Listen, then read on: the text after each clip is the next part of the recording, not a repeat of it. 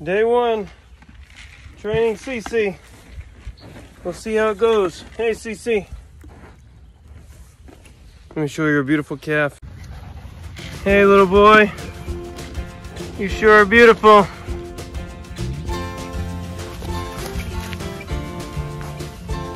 Seems to be active.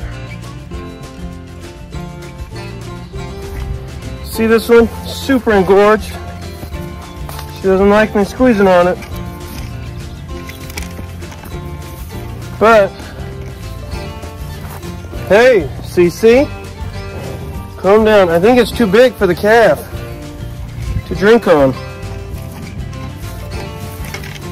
Hey, calm down. I need to get her in the stanchion. I think I got it a little bit smaller.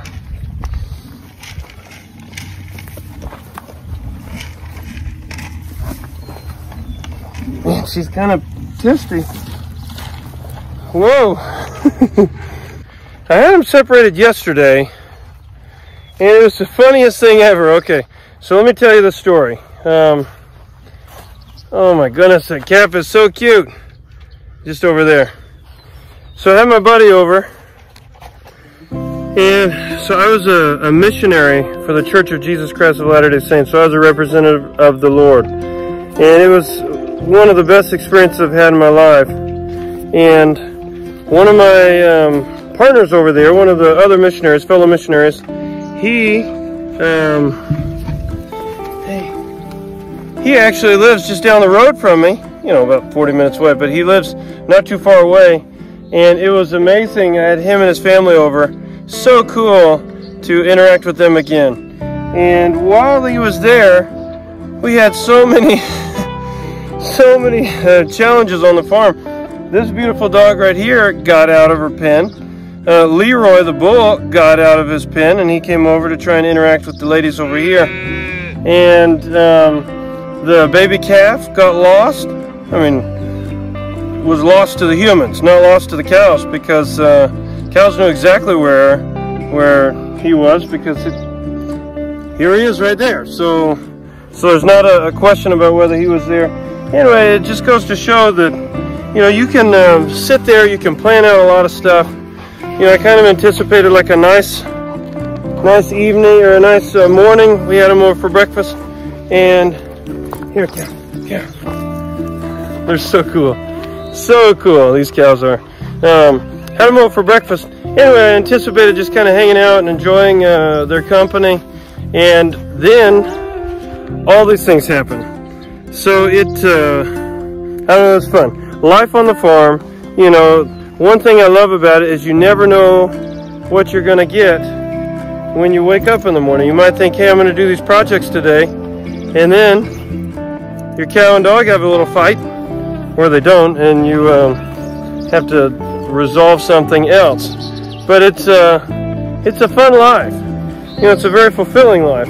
I've thought a lot about doing a series of videos where I share my thoughts about corporate America versus farm life, and things that I've learned on the farm that could help in corporate America, and things that I'm grateful that I don't have to deal with in corporate America.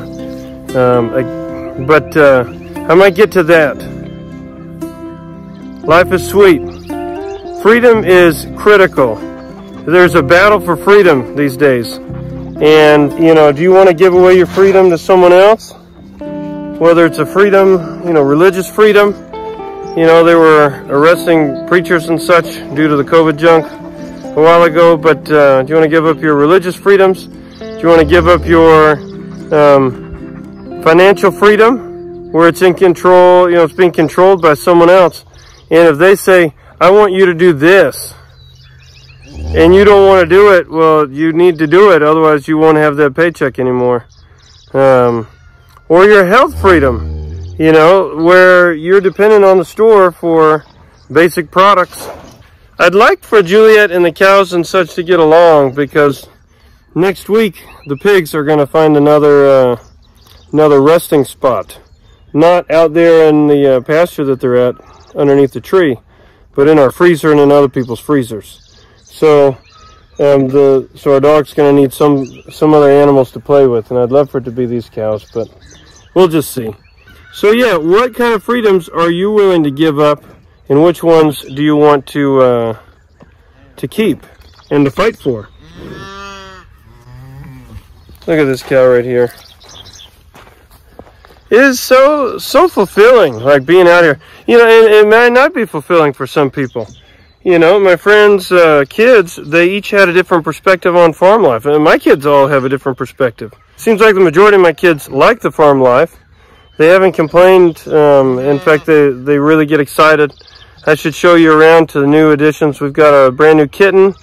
We've got some brand new baby chicks. We've got a brand new, well, the rabbit I think you've seen in previous videos, but it's just fun, you know, to see the life, to see things grow, to see things flourish, and it's fulfilling. So you got to find what's fulfilling for you. Maybe sitting at a desk and making positive differences and changes in a corporation is fulfilling for you, and there's nothing wrong with that. You know, there's nothing wrong with that at all. Let me show you this. These cows versus a dog.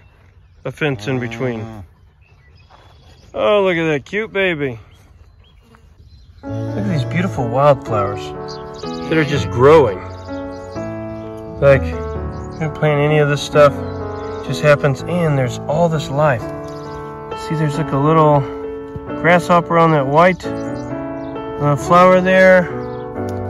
All these little bugs flying around. The life in the world around us is fascinating. You just have to take the time to look at it. It is just incredible to see. There's bees, you know, hopefully our bees that are gathering pollen to make the honey for us. I mean, it's amazing. But if you're too busy with your life and you never see all these little miracles, then I encourage you, take a deep breath. Start looking for shapes in the clouds. Look at all the little miracles and tender mercies around you, and your life will change. If you're having a hard time seeing happy things, start looking for those, and you'll see them, because they're everywhere. You know, I mean, you could view these cows as work, or you could say, you know what? That's possibility. That's happiness. That's like I'm helping their beings, their lives to be better and happier. And it's really neat. Really neat. So until next time, thank you for joining me on Finding Freedom Farm.